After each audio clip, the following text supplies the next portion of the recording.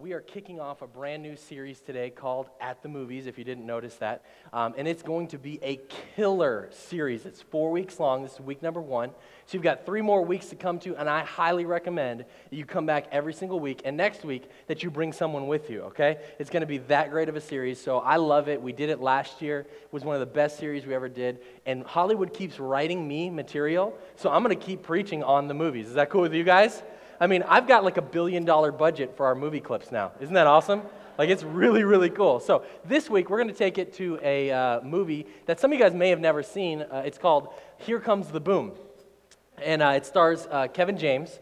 And Kevin James is a guy, he's a biology teacher in this movie. And if you like kind of like a slapstick physical humor, you will love this movie, okay? He gets punched a lot. It's hilarious. If you like that sort of MMA style humor, whatever. Okay, so it's a movie if you've never seen that. But Scott Voss is a teacher, he's a biology teacher in his school.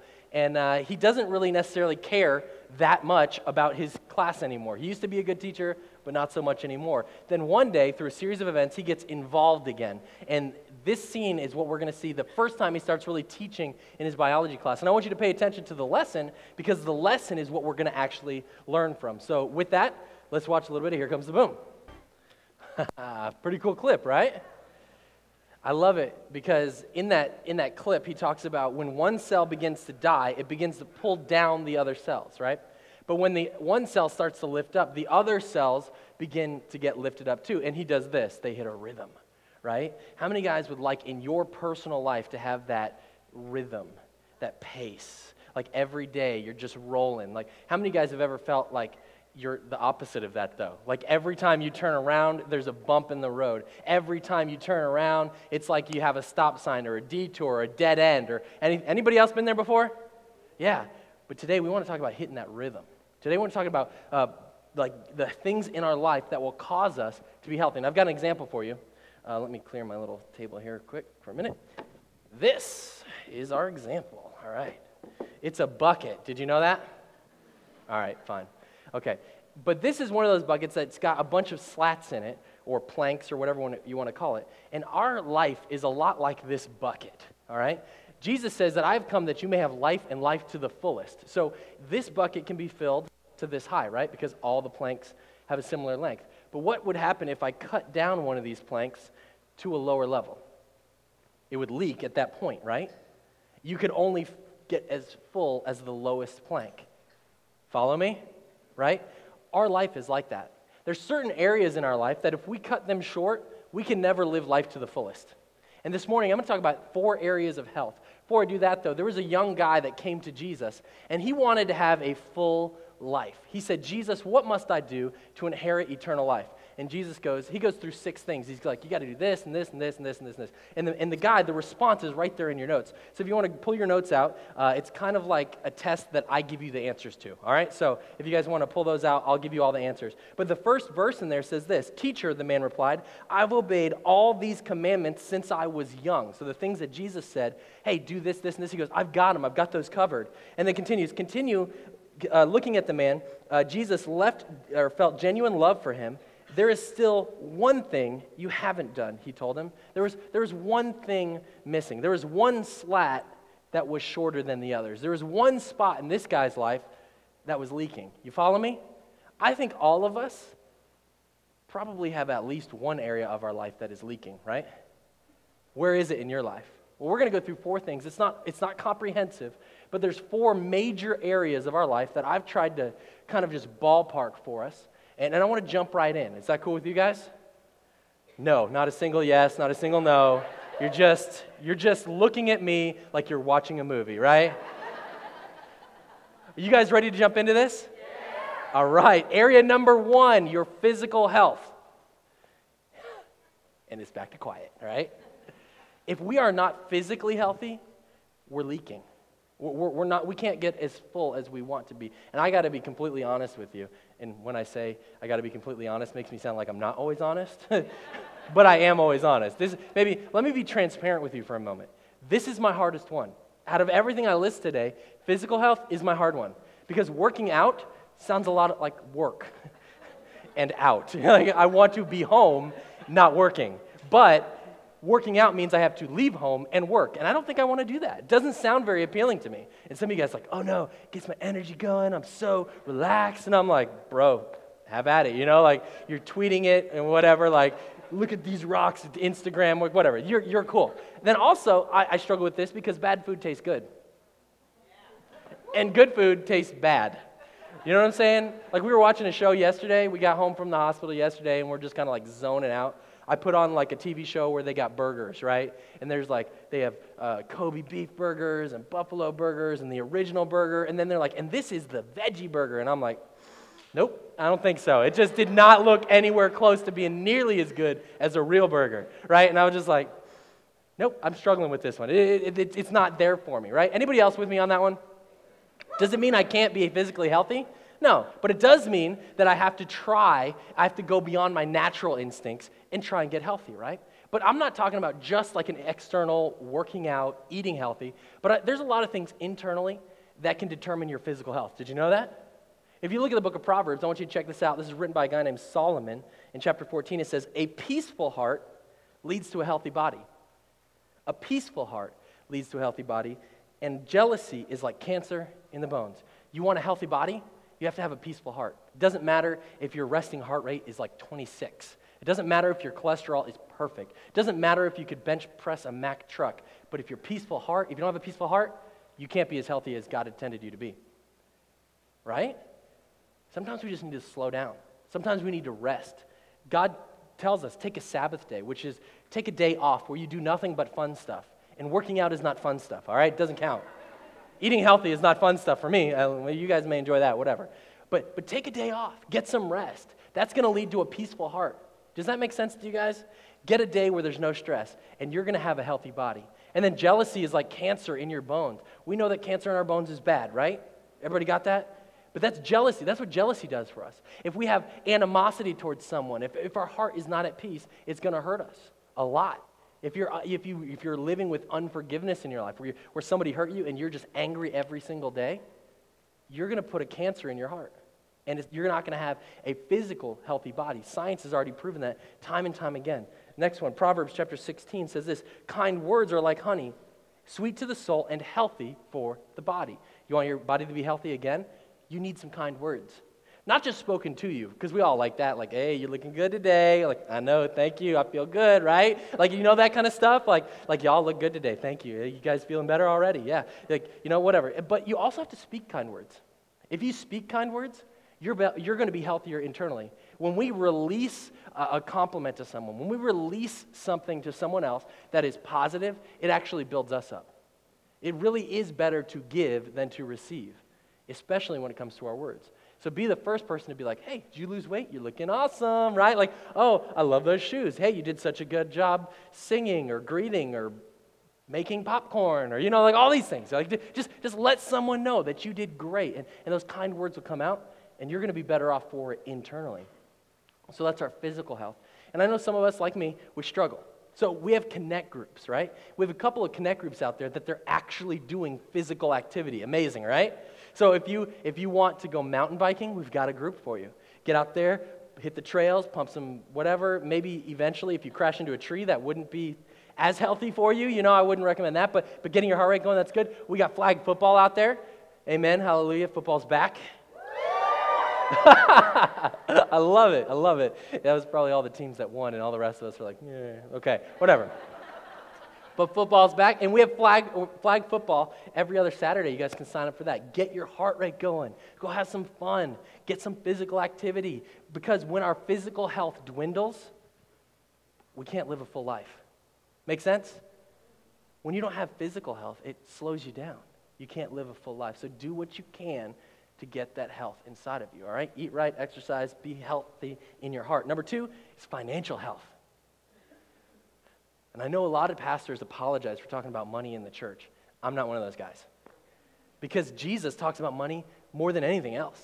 So if I want to be like Jesus as a pastor and a person who's shepherding this congregation, I will talk about what Jesus talks about. And if you guys know it, when you're financially stressed, doesn't it mess up everything else? Most marriages that are in divorce or have divorce cite money as one of the number one reasons for that divorce. Finances affect everything. You ever been at work wondering how you're going to pay the rent or the mortgage? You ever been throughout the day just worried, like, how am I going to send my kid to school? Back to school is happening. Where are we going to get the money for this? I'll put it on the credit card. Great, now the credit card's due. And that's due. And this, like, you've been there before, right? We're not living to the fullest because we've got something missing, right? We're not financially healthy. We've got things upside down and backwards. It hurts, right?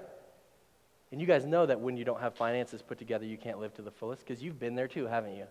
I've been there. It hurts. It's no fun. But check this out from the book of Proverbs. Once again, very, very wise guy. Solomon says this. From Proverbs 22, just as the rich rule over the poor, so the borrower is servant to the lender. The borrower is servant to the lender. How many guys like that phraseology right there? Do you like to be servants to people? But if you have debt, he says, you're a servant to someone. And I would say that's the number 2 rule for having a financial healthy life. Number 2 is living without debt. Number 1, you want to know what number 1 is? You put God first in your finances. When you become a giver, God does something great in your life, and he multiplies stuff. He multiplies your giving. So when you give, you put God first, and all of a sudden he's on your side. He's working for you. I've always given, and I've never had a money problem. Does that mean I'm rich? Nope. Does that mean I have everything I've ever wanted? Nope. But money's never been an issue. I've never had a lot, but I've never had a money issue because I've always put God first. And I'm going to talk about in November, we're going to do 3 or 4 weeks on what God says about money because it's a hugely important part of the gospel and what God says. So we'll take that out. I'll do a lot more of this in November to kind of help us grow. So number 1, put God first in your finances. Give. Be a giver. God loves a giver, man. And then next is get out of debt. Because I know a lot of us, we kind of go through life with a lot of debt, and it's stressful, isn't it? Like if I ask you, hey, do you own your car? Yeah, I own my car. Signed right on the line. You don't own your car. You're making payments on it, dude. The bank owns your car. Does that make sense? Right? I own my house. Right. No. They own the house, and you're paying them for it. Does that make sense? Like we are not free financially until we are debt-free. Does that mean I don't think you should ever have any kind of debt whatsoever? No, I'm not saying that. But I'm saying when you are overloaded with debt, it's unhealthy. And there are some things you can do to prevent that debt. So when you have debt, your money is going towards something plus interest. So your money is actually creating debt for you. Isn't that a good thing? Right? Okay. But then when you have that money, you're not putting it into debt. You're putting it into an investment or into savings. Your money is actually making money for you. Which one would you rather have? Think about it. Money making debt, money making money. Get out of debt. Use your money for something different. If that means you have to drive a lower quality vehicle, so be it. Do you know what kind of car I drive? It ain't great, but I'm also debt free. And I live every day free. When the car breaks, I don't care. I just go to my savings account and I pay for it. Because I didn't pay that much, I don't have a payment every single month. So be debt free, please, financially healthy. Man, it is quiet in this church. You guys are all like, he's preaching to me. I don't like that. Okay. Well, I'll move on to the next verse then, okay? Actually, there's a connect group out there to help with this too. If you guys find yourselves in a situation, not that you're broke or not that anything, you just want to tell your money what to do instead of your money telling you what to do, there's a Financial Peace University class back there. Sign up for it today. If you need help with a scholarship for it, because it does cost $100 to get all the materials and everything just for you.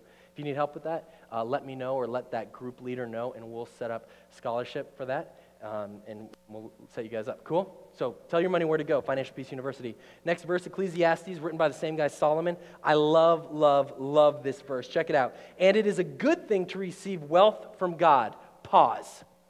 It is a good thing to receive wealth from God. Too many times, people with money are villainized. Oh, they got that way by cheating. They're not generous, blah, blah, blah. I don't believe that at all. Because I know a lot of people that are wealthy that are very generous. And they got that way because God put them in that place. Because God knew that they would do good things with the money he gave. So it's a good thing to have wealth from God. And the verse continues, and the good health to enjoy it.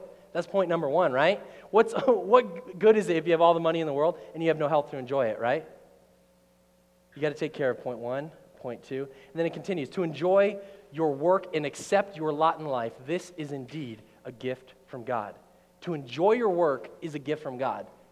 I'm going to do a series next year called I Hate My Job or something like that. Because I know there's a lot of people that live in this world and they go, why do I go to work every single day? We're gonna hit that. But if you enjoy your work, man, is it a gift from God or what? It's like you're not even working. It's like you're just doing things for fun and you get paid. It's awesome. But not only that, to accept your lot in life is also a gift from God. Check it out from the book of Philippians chapter 4. I didn't put it in the notes or it's not going to be on the screen. I just want you to listen to this real quick. This is the Apostle Paul.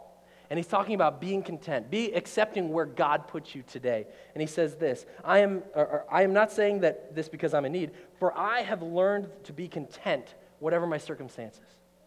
He continues, I know what it is to be in need. You been there? I know what it is to be in need. I know what it is to have plenty. And I have learned the secret of being content in every situation, whether well-fed or hungry, whether living in plenty or want. And then here's the famous verse, I can do everything through him who gives me strength. You heard that verse before, right? I can do everything who gives me strength. You know what he's talking about there? He goes, living within your means. That's exactly what Paul's talking about. He goes, I've had a lot, and I conquered having a lot by God who gives me strength. And when I had a little, I had nothing, you know what I did? I relied on God to get me through that time, and I just lived within my means. I've learned the secret of being content no matter what, no matter if I have a lot or a little. That's a gift from God, isn't it? How many of you guys would love it just to be completely satisfied with your financial state right now? Yeah? You can be. You can do all things through Christ who gives you strength. All right, let me continue with this verse. I love this last line on here.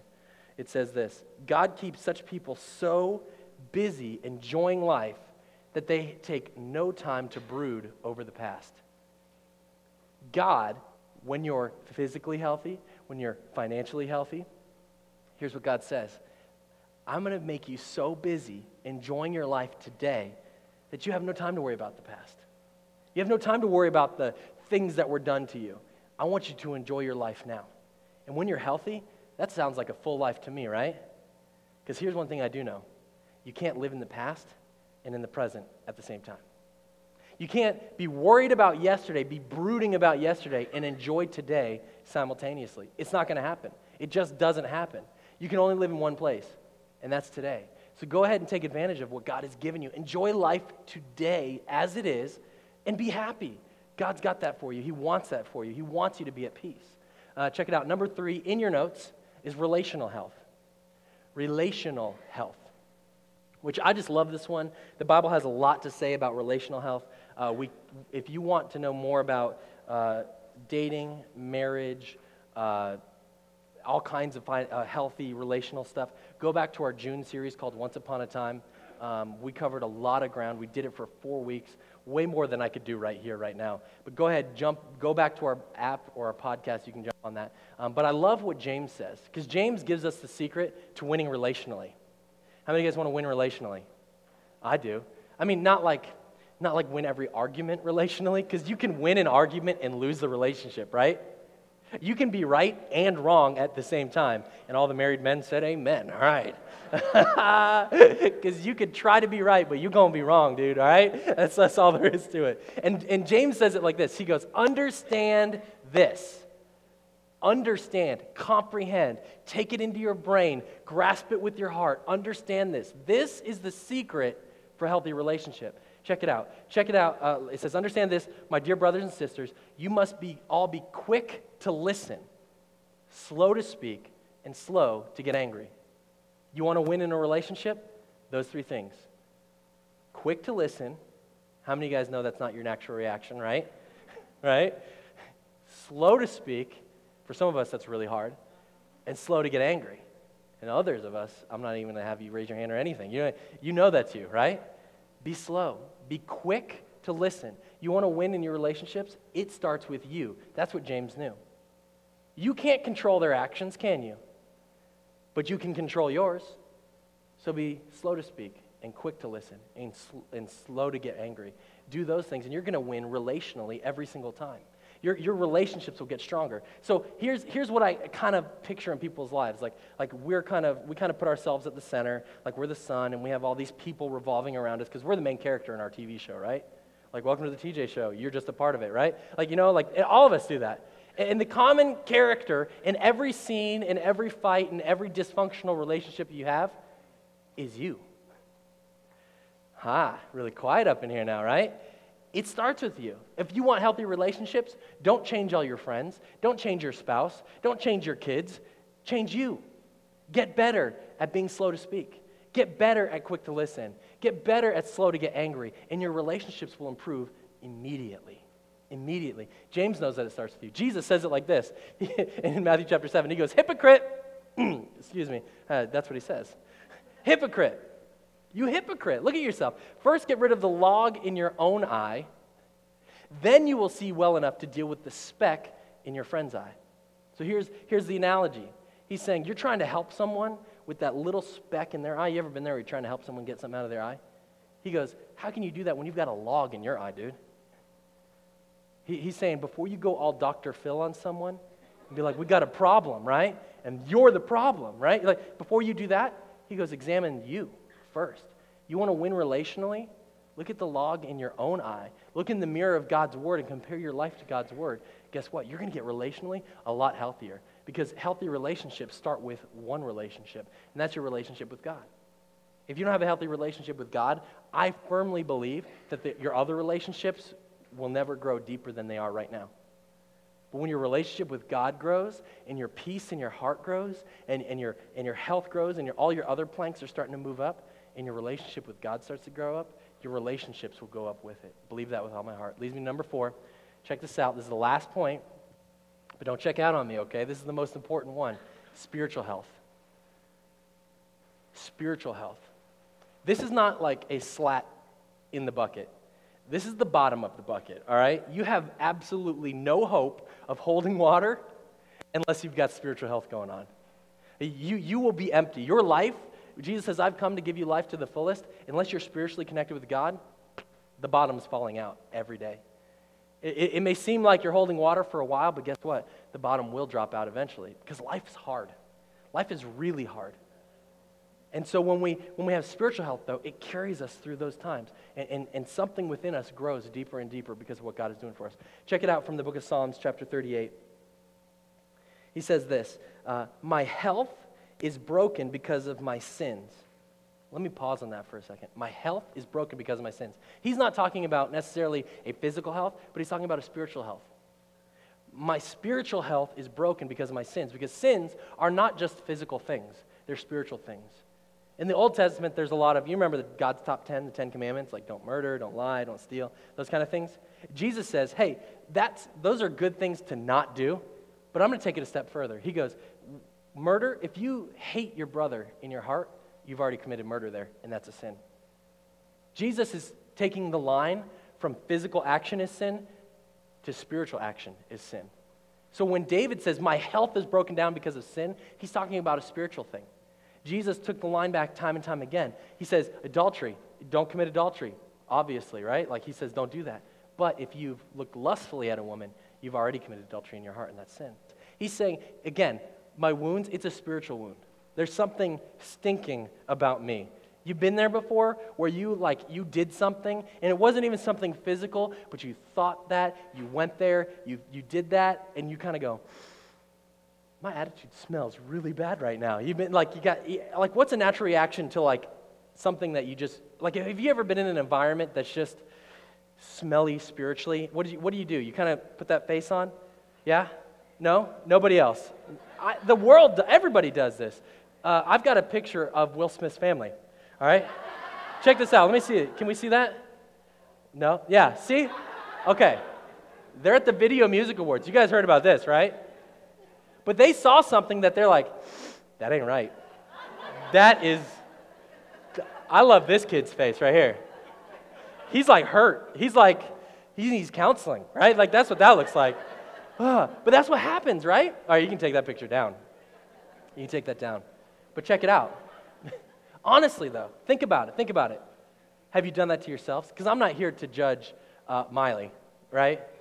I'm not here to do that. I just gave you a reaction by someone else. But I think in your own life, you'd be surprised how many times you do that to yourself. Have you ever go, oh, I'm so stupid sometimes? Been there? Can't believe I did that again.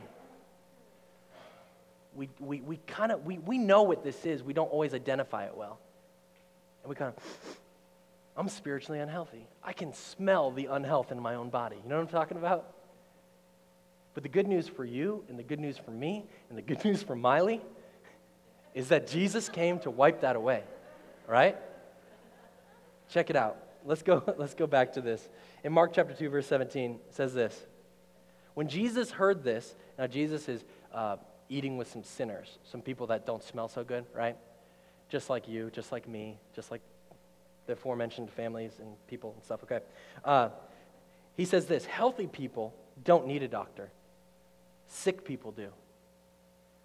And I love it how he concludes this. He goes, I've come to call not those who think they are righteous, but those who know they're sinners. I'm a doctor, and I've come for sick people. And I've not come for the ones who think they're healthy, the ones that say they've got it all together, the ones that look perfect on the outside. I've come for those people who know they're sick. And I'll stand up here boldly before everyone and go, I stink, man.